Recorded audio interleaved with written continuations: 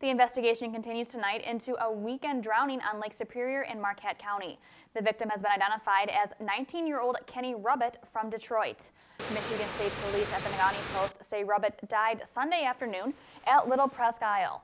Rubbit was one of a group of 4 teenagers who had been swimming in Lake Superior on the north side of Little Presque Isle. Police say it appears he was pulled underwater by strong rip currents and was unable to surface. Others in the group reportedly tried to help him, but were prevented by rough water.